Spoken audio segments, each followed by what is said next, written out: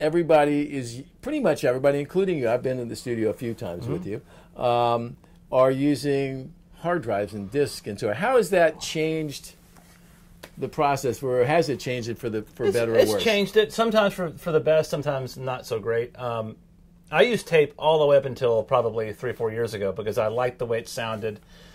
Certain things, particularly drums and bass, went to tape that way. Went to tape in a way that it was pleasing to the ear for me. Then what happened was tape became so scarce that using a tape machine and tape used to be the rock solid way to make records. It never failed. The tape machines always rolled. The tape always worked great. What happened over the years as tape became more and more scarce and machines became more and more scarce, those machines started breaking. The tape became less reliable. So then I don't want it anymore because it's not very reliable. Yeah. Plus, the technology is such that they've figured out pretty much how to make the digital hard drive sound a lot like tape. It's pretty hard to screw it up now. So as soon as that became the norm, as soon as that became the way, the sort of the standard of practice of business, so to speak, I went to using hard drive completely. It seems to me now every musician out there is somewhat prolific, whether it's GarageBand and Pro Tools and so forth. And I know that a lot of the musicians you work with, all the guys in Incubus, are somewhat familiar with it. Does that help you or slow you down in the whole process when bands, not any specific band, are crafting at home? Does that help you or hurt you? I think overall it's a good thing. I think the fact that, and whether it's good or not doesn't matter. The genie's out of the bottle. Everyone's doing it. Where I run into trouble is it was the same way when people had little 8-track tapes where they had enough money to go into the studio to make a 24-track demo. They fell in love with those demos, and all you were trying to do is trying to beat the demo, so to speak. So that's exhausting. That is a terrible way to make a living, and that's a terrible way to go through the day. So I encourage the artists or guys in bands, people in bands I work with, to make demos and to work those songs out, but do them very simply. Yeah. Because we're going to change everything. I don't give a shit whether it's got great production. I don't want to hear that stuff. It's just stuff we got to get rid of. The same technology we use in the studio is pretty much what most people have on their computers at home for the most part. It's pretty scary. As a matter of fact, one of my daughters, my youngest daughter, Hannah, one of her buddies, they have school computers. Well, he basically hijacked his school computer to make his first album on GarageBand. I thought that was awesome. You gotta love it. That's great. Most bands, particularly in today's age, they need to be more independent. They need to take more initiative themselves. But the truth of the matter is that they're probably not going to get a chance to make a record with an experienced world-class producer like yourself. If you were giving advice to people out there that are going to maybe watch this interview, and this may be as close as they get to being able to pick your brain, what would you tell them about making their records while they're working their way up the ladder to get to a date with Brendan O'Brien's calendar? I would say the number one thing you have to remember when you're taking that step, making your first album, whatever it is, you have got to remember that you are not recording a live performance. Doesn't matter how good your band is at the club on the weekend. Doesn't matter how good you are in front of 500 people, opening up for whoever. Making records and recording songs is an entirely different medium. They can't see you, so you have to approach it.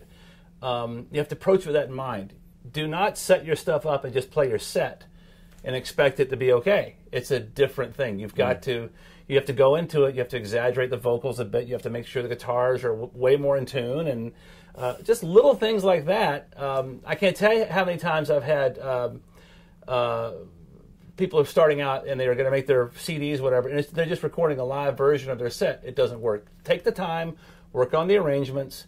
If you hear a little part that sounds kind of cool and kind of weird, make it happen two or three times in the song. It's stuff like that. Yeah.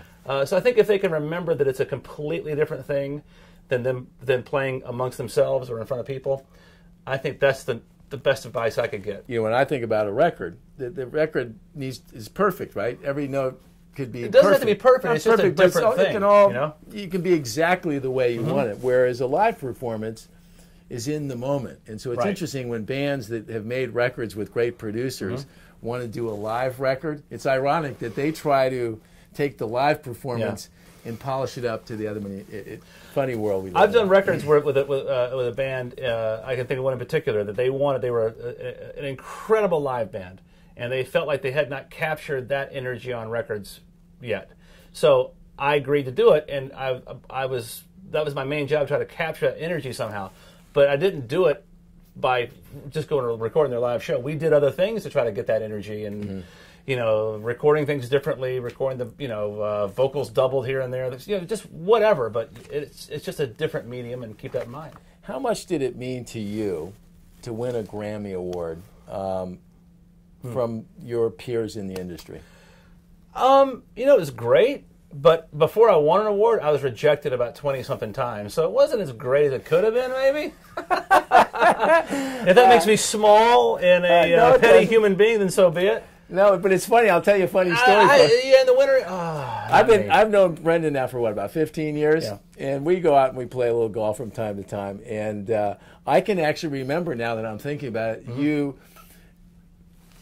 us talking about how many times you'd been rejected, right? And now we kid about Grammy Award-winning producer Brendan Right. O'Brien hitting the shots for the fans. Yeah, I prefer to be called that. You know what? I'd sure like to get. So good. I got a new nickname, the Magic Man. Now you see me. Now you don't. Hands on Twitter. This is for the fans. This is for the fans. We talk about the fans frequently. For the fans. Do we not? Come on. So one of the fans. This is for the fans. Oh, so we're going to do not fun stuff now. No, I think that's it. We got a 3-point get till you half hour, and that's good. Awesome. You know? I can't wait. I was going to ask you. Blah, blah, blah. Yeah. I thought we were having fun. Okay. That's good. I think we got the producer stuff covered. Brendan, let me do the old setup. Okay, hold on. He's got something here. Can we get who you produced for? He'll do all that. I'll give you a little. I'll give you a little intro in now because Brendan, the Magic Man, doesn't like to brag. Magic Man doesn't like to brag. Thank you. So that's producing. See, he's good at this. That's producing. He's good at this. He really is. I want to thank my good friend, Mr. Brendan O'Brien. You got to pause and then say start the sign off because otherwise it's we're killing you over here. All right, my name is Steve Rennie. This is my friend Brendan O'Brien. I want to thank you today for joining us, Brendan O'Brien, to talk about rock and sharing the magic with us. Glad to be here. All right, thanks a lot. We'll see you later. Try to understand. He's a magic man.